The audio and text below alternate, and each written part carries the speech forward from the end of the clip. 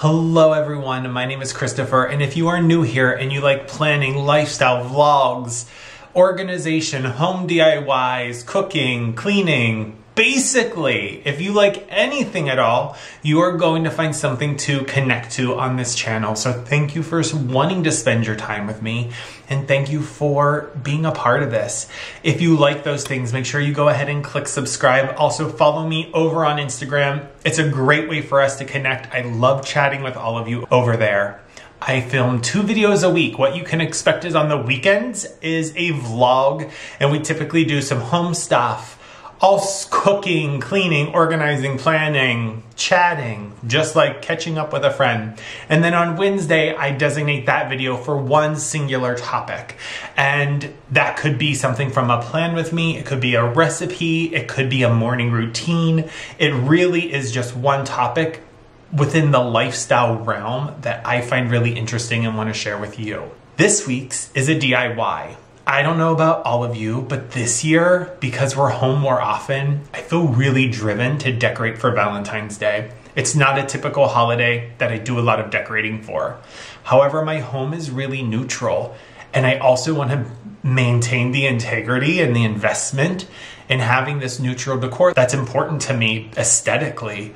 So I want to do a couple DIYs. Some are going to show up in a Wednesday video. Some of them are going to show up in a vlog, but we are going to do the one today that feels the most transitional. We're going to make it in a garland form, but you could easily convert this to a wreath using a wreath form, or even shaping a coat hanger and wrapping the paper that we're going to be working with around it and gluing onto it. Literally, there are minimal supplies, but you could easily get your kids involved to help cutting out the shapes. You could really use this technique throughout the season for birthday parties. You can really tailor make it to fit whatever you want it to. And that's how you know it's a good DIY. It is not just for Valentine's Day, even though that's what we're going to do.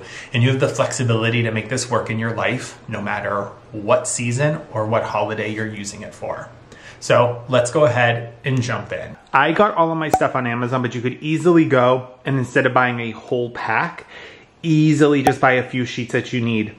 I would say that I use between 8 and 10 sheets of each one, and I cut probably 12 to 15 hearts out on each one, and I still have some left over, so just know that. But the colors that I bought, it's really hard to tell a difference, but in person, there is a subtle difference. This is white, this is silk white, this is warm white, where you can really tell the difference. This is moss green. You'll also need a hot glue gun, scissors, and if you would want to, which I'll show you at the end how I'm using it, a little bit of ribbon to just finish it off and add a little bit more texture and detail. And then lastly, the most important thing that you'll need is a roll of brown paper. Once again, got this for I think $10 on Amazon. This is what you're going to use to actually make the cording for your garland. So we are going to twist this thing up and use it as our base and layer everything on top of it. These are all the materials you need. You could choose any color. You could go bold if you want it, but it allows you to tailor make it to fit your decor, which I think is the most exciting thing, specifically with Valentine's decor, which is hard to find neutral pieces to use. All right, friends, so the first thing we have to do is build the base for our garland. And I'm going to actually use this brown craft paper. So I'm going to get it the length that I need, and then I'll show you what we're going to do next. Once you have the length you need, all you're going to do next is kind of create a vine or a rope by twisting. Now that I have my garland completely twisted up, I'm working with a couple different colored hearts. So I have silk white, I have regular white, which there isn't much of a difference between the silk white and the regular white. I also have what's called warm white. And then lastly, I have all my leaf shapes in moss green. Now, the thing with this is you actually want that fold facing up. It'll help add a lot of texture into your wreath. You're going to just add glue to your end of your heart. Make sure you leave space to attach. And you're going to just start layering in with all different sizes. You're just going to go through tucking in heart after heart, mixing the colors as you go. And what I'm going to do is I'm going to kind of work my way one side and then the other. So I put one this side, so I'm going to alternate and go this way. And to give you a sense of what that's looking like, it's going to be beautiful when it's done. And that's all you're going to do. You're going to continue to work your way, layering as you go. And this is literally it. I'm just going to keep working my way down this garland, attaching the hearts to it. And then when you get to the end, I would say my recommendation would be to attach hearts first and then go in and add your leaves. So you can see I have layered in all my hearts, and now all I'm going to go in, and I'm not going to glue these in right away. I'm going to show you how I kind of think about it. I'm just going to go in and think of spots where I want to break up the white with green leaves. So I want them sticking out at all different spots. And I like to get them all placed first. This is definitely the time to be like super generous, because this is what will really fill all this out. I also want to make sure that I get some facing up. So like you see how you just see the profile of that one.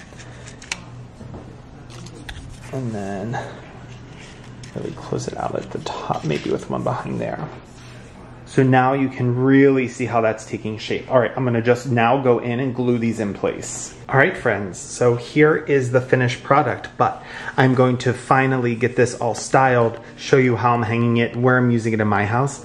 But it is so pretty. It is so pretty. I cannot wait to show you this all styled and ready for Valentine's Day. I thought I would show you all the finished styling in my entryway. So all I ended up doing with the ends that I had on those twists was put some push pins in each, and then I just tied a simple little velvet bow with some ribbon I had. But I love how this has turned out. He loves how this has turned out.